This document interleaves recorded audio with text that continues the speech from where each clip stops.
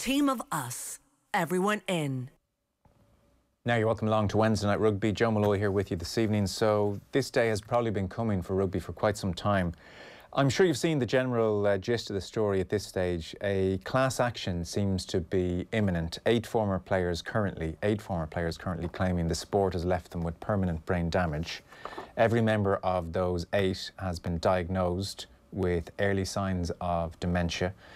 So next week what's going to happen is that the English Union, the Welsh Union and World Rugby will be receiving a letter of claim, and class action could follow a letter of claim. The letter of claim amounts to millions in damages, and lawyers for the group say they have another 80 players, 80 players aged between 25 and 55 who are showing symptoms and serious concerns. Neither the unions nor World Rugby are commenting on the situation just yet.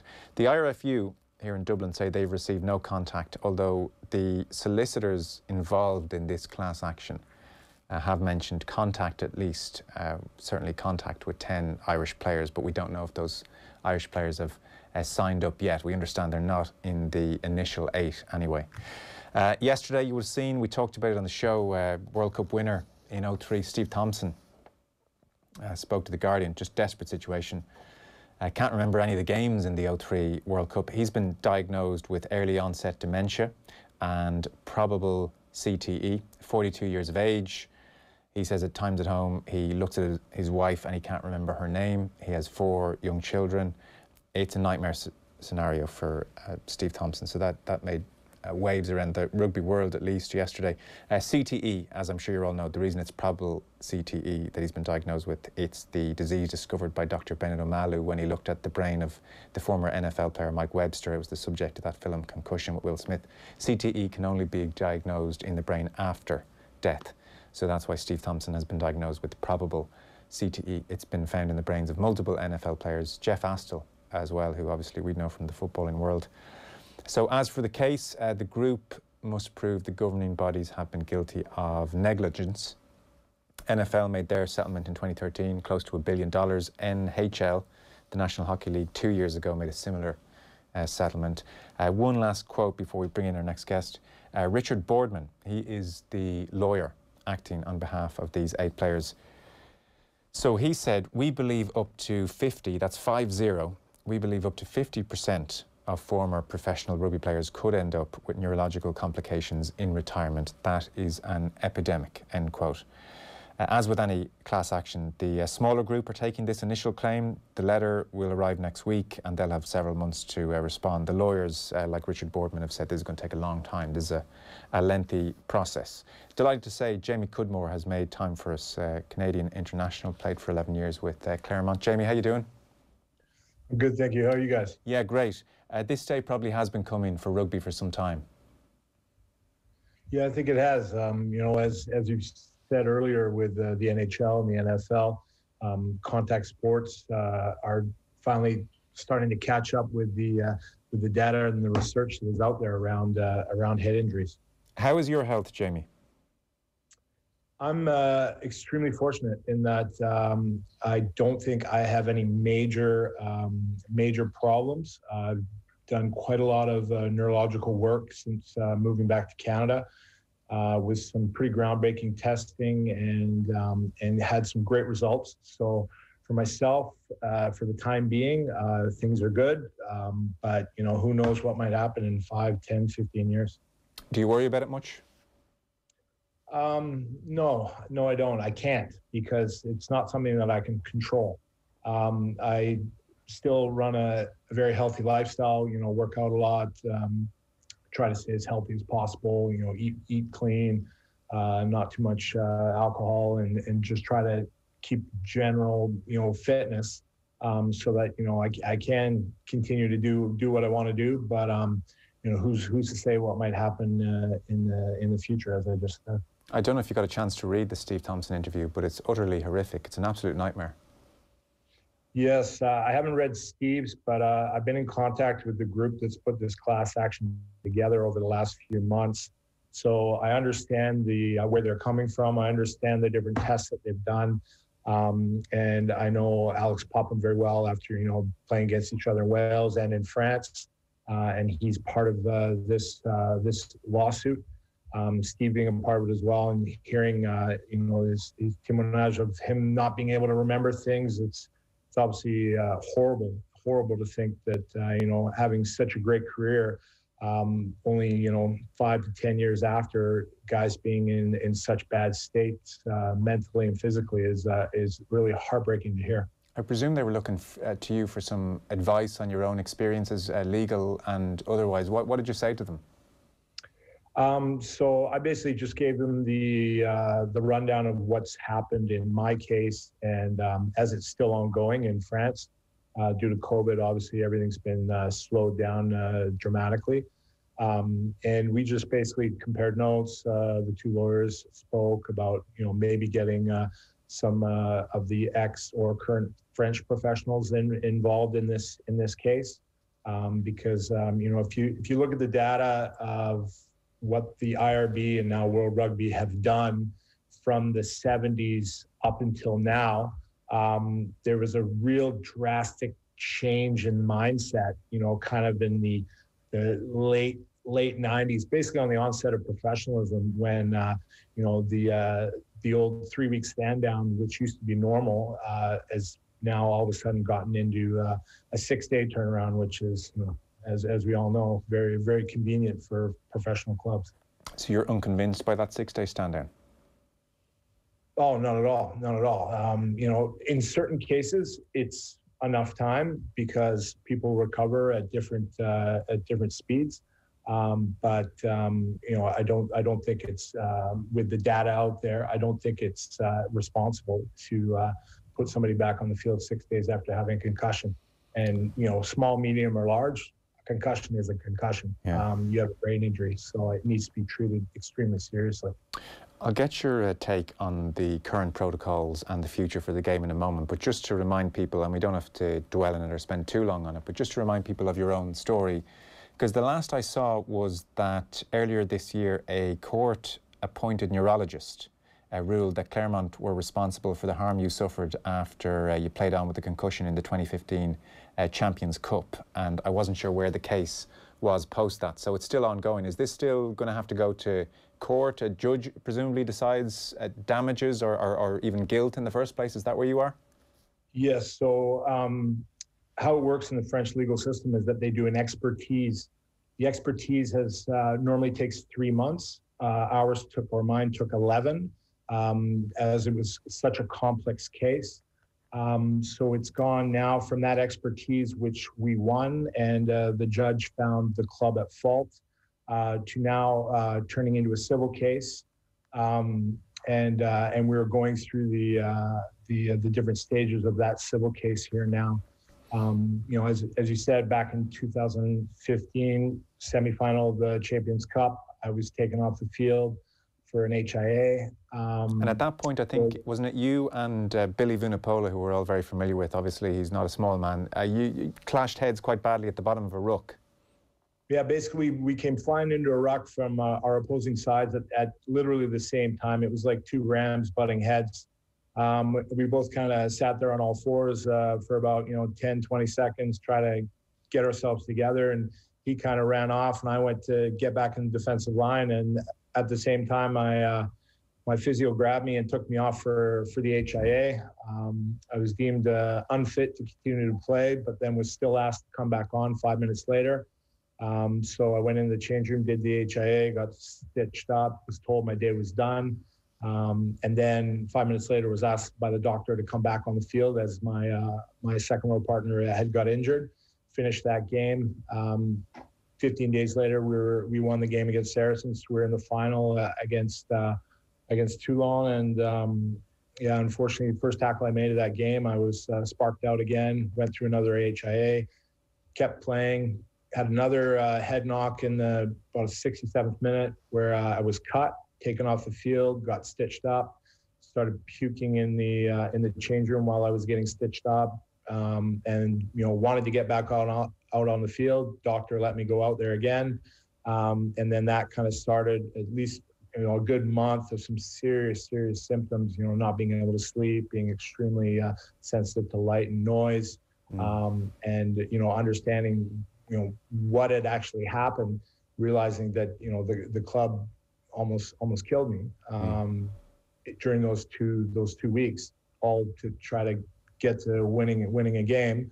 And it was really disappointing that a club that I put my body on the line for 11 years to basically put me out to dry like that. It was too bad. So we don't want to see that happening at youth level. As kids are watching us on the weekends. So hence why my wife and I started a foundation around youth education, around concussion, and we've taken the club to court to basically just put a line in the sand so that hopefully this doesn't keep happening. In the final, when you were taken off after that initial dun, did you pass that HIA when you went out then? The original HIA I did pass, yes. But then you turned out you were vomiting in the dressing room not so long afterwards. Yeah, in the second half. So, it's normally that's a pretty telltale sign or symptom of having a serious head injury. And had you received another significant blow to the head after passing the HIA when you were back on the pitch? Yeah, so that was the second one when I had the head knock, which is where I got cut open at the 67th minute of the second half. Okay. And between semi-final and failing HIA after your clash with Billy Vunipola and then going back out onto the pitch and playing again, how were you between semi-final and final? Like, was there a rigorous return to play protocol in place then in 2015? Yeah, so we still had the 6-day return to play protocol in place. Okay. As we had 2 weeks before the final, I did a graduated return to play. So my return to play was 10 days. I was well taken care of by the neurologist in Claremont and the team doctors.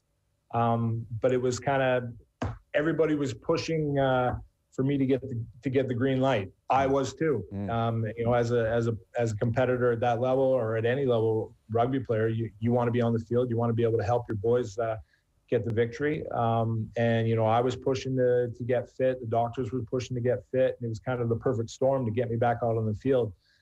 Never really realizing that I hadn't quite recovered yet, because I was, with the first tackle that I made in the game, and I hadn't done much contact in the weeks leading up. It was more just, run-throughs, line-outs, and just, preparing for a final, keeping our legs fresh. And getting into the contact, I realized that clearly I hadn't yet recovered. No, clearly not. And were you feeling symptoms and hiding symptoms in that 2 weeks up to the final? On reflection, I think I was. I think I wanted to be involved so badly, and wanted to, especially after our loss in 2013.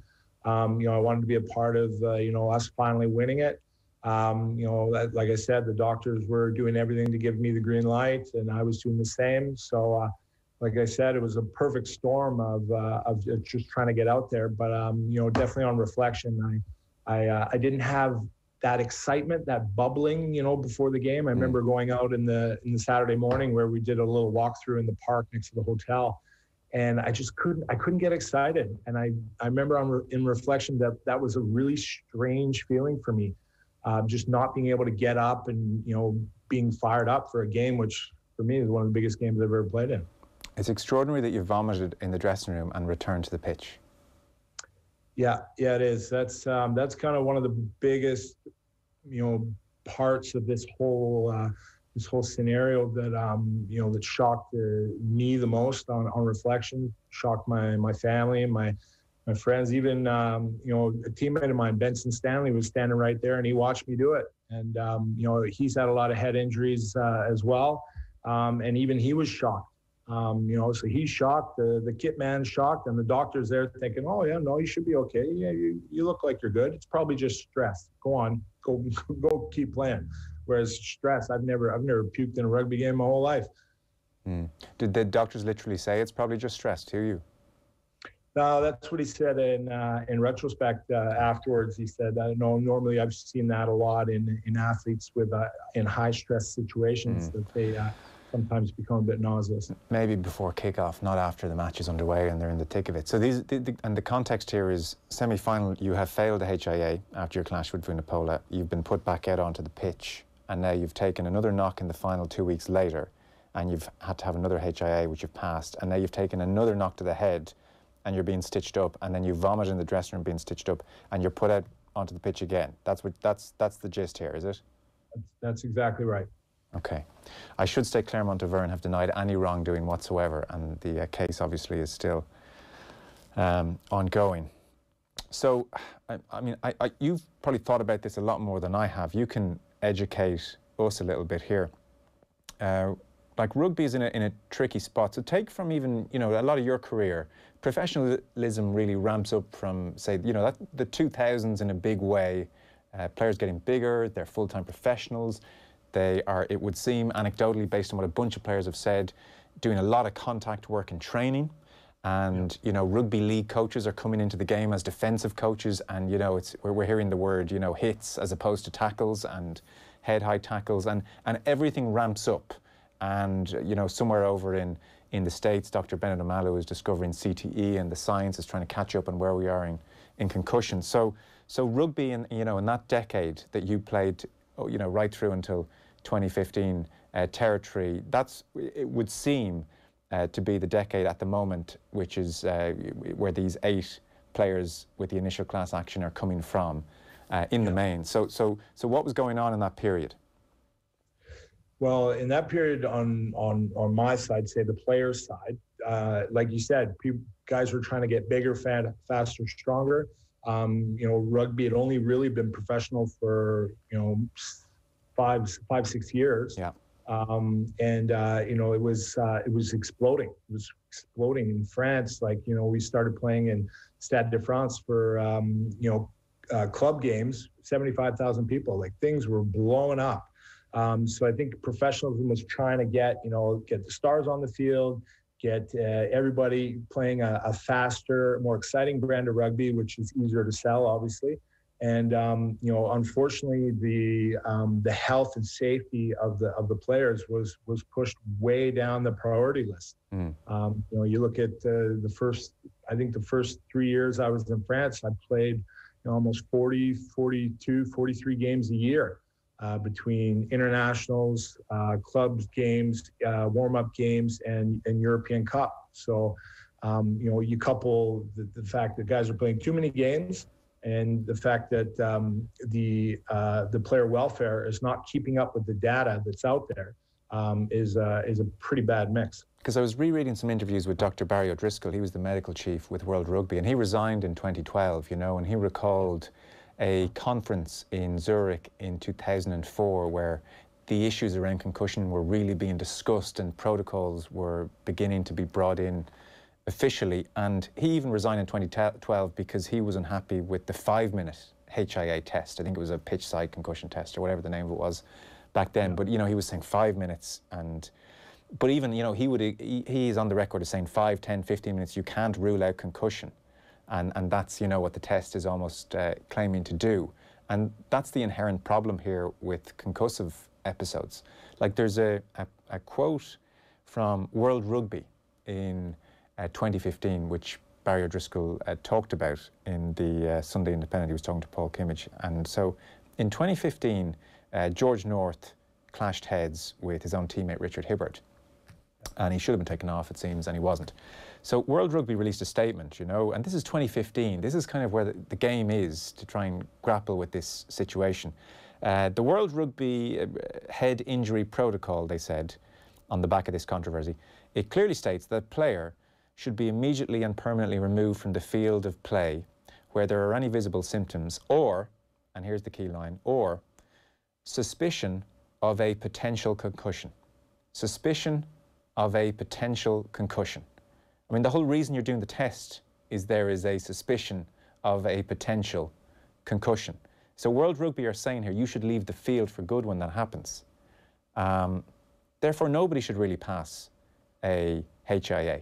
You know, by their own logic here, I mean, who knows how this plays out in court, but even that statement alone, they say the player should leave immediately and permanently if there is a suspicion of a potential concussion.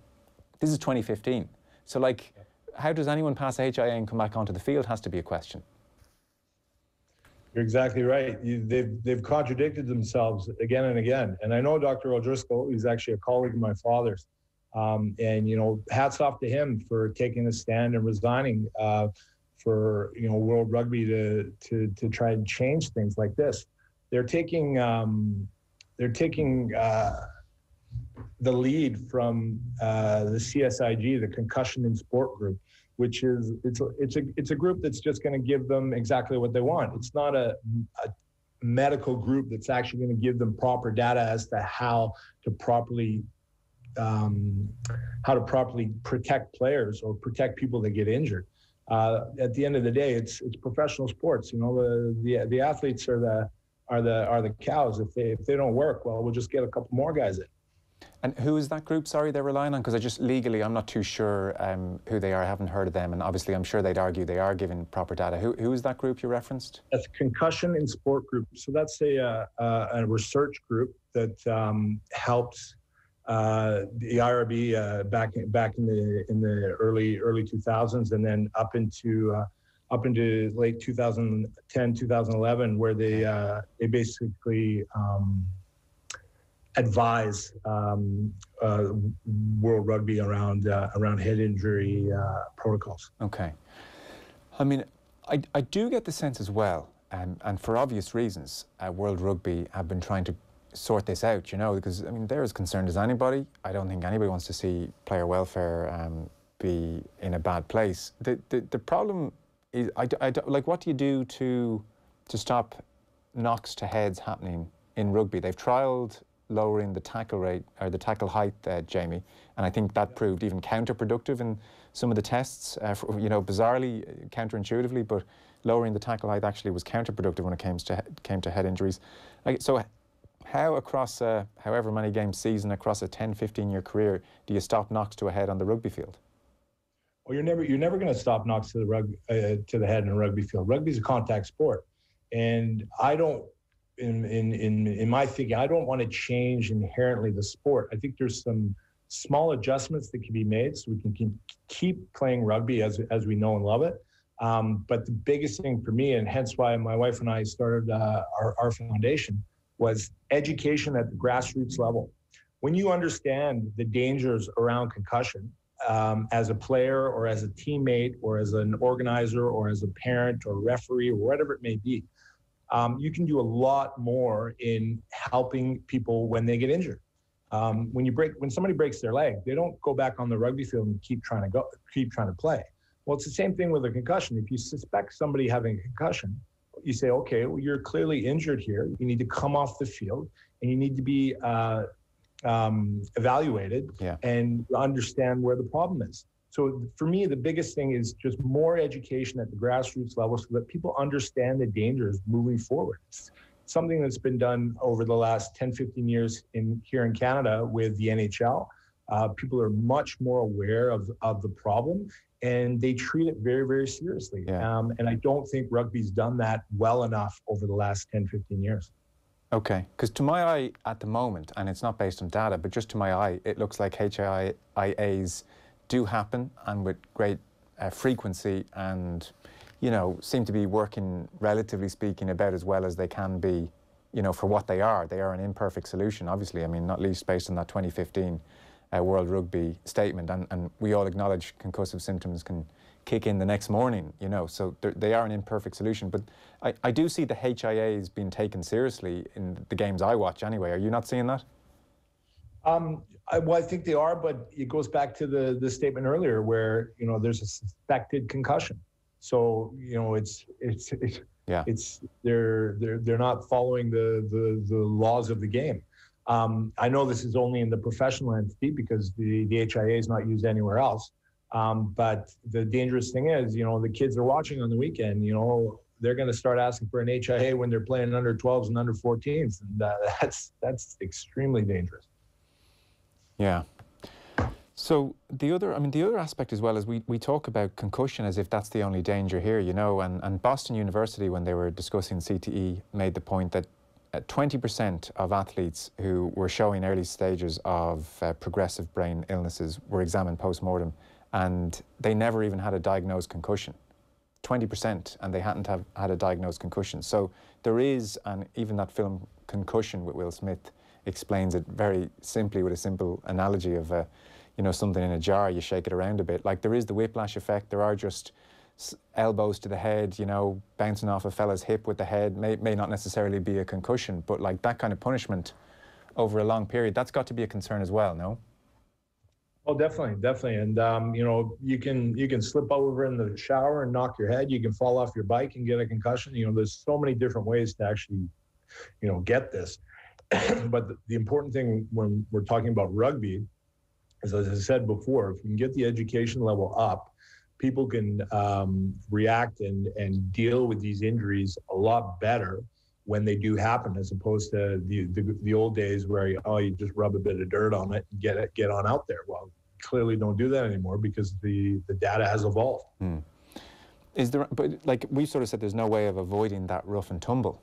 You know, that is the cut and thrust of the game. Those kind of not traumatic knocks to the head, but just bangs here, bang there, and maybe, you know, not massively noticeable, a few whiplash kind of motions. What does the game do about them?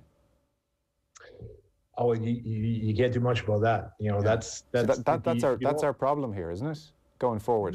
No, that's not the problem. I think we can't put a blanket over it and wrap everybody in cotton wool. Sure. But I think, you know, we can be proactive around it in teaching better tackle technique. We can look at you know, neck strengthening exercise for kids, making sure everybody's wearing mouth guards when they play. You know, simple things like that can go a long way to reducing. But you're never going to get rid of it. That's impossible. It's a contact sport. Geez, you even get concussions in soccer or basketball. And, you know, basketball's a non-contact sport. So, you know, it still happens, but it needs to be dealt with properly when it does. And we can't just brush it under, you know, saying that he's a big kid or he's a big girl or whatever, or a tough kid, you know, keep going. You know, because at the professional level, we need to do better, because it ultimately, who's watching us day in, day out? It's the kids around the country, and if we don't show the right way to do it, well, I think we're doing a disservice. Okay, so it sounds like you think the game absolutely has a very big and positive future then going forward, if it can improve those things you've mentioned. Yeah, definitely. I don't want to be doom and gloom, and I'm not a conspiracy theorist or anything like that. I want the game to continue to grow and, you know, evolve. And I think we can evolve a little bit quicker around the player welfare side of things, because the data is out there, and we just need to, you know, judge that as best we can, and then evolve the game so that it continue to be the game that we love. Exciting, fun, you know, a bit of rough and tumble, but, you know, ultimately a great, one of my opinion, one of the greatest team games in the world. So short term, things that aren't happening at the elite level that need to happen, you know, yesterday. Give us some of those points again you mentioned that should be happening straight away. Well, at the elite level, I think, you know, in France over the last few years, they've largened the bench. So there's more players. That can go either way. You know, you bring in fresh new 130 kilo guys for the last 20 minutes of the game. You know, that's difficult. But at the same time, it also takes off the pressure on keeping people that are injured on the field.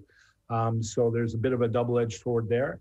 You know, I think if we just keep working on the education side of things, and World Rugby needs to do a lot more on the education piece, because, you know, for my own experiences in France over the last 20 years, the only thing I ever heard from the FFR or World Rugby was either don't take drugs when you're playing rugby, which is a given, and then 2, you can't gamble on the game. Well, to me, that's, who the hell cares about gambling? I don't gamble, so I'm sure some people do, but I think concussion education is a hell of a lot more important than worrying about people gambling.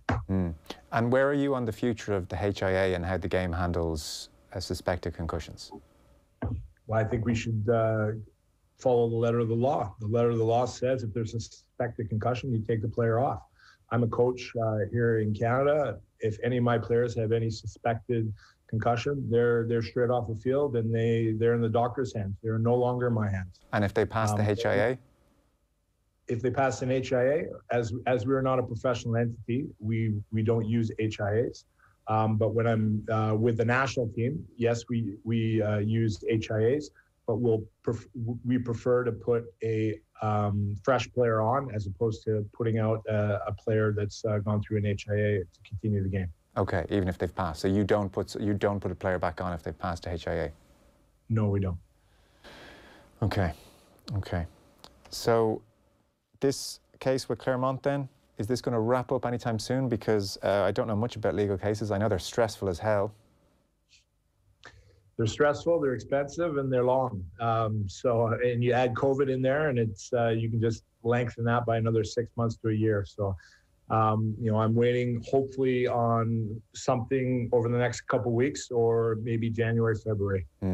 To ask an obvious question, your relationship with the club and everybody that you knew there just must have blown up and disintegrated into a billion pieces when you decided to take this action. Was that difficult? I mean, people who I suspect you thought were great friends and great colleagues, those relationships must have been sacrificed.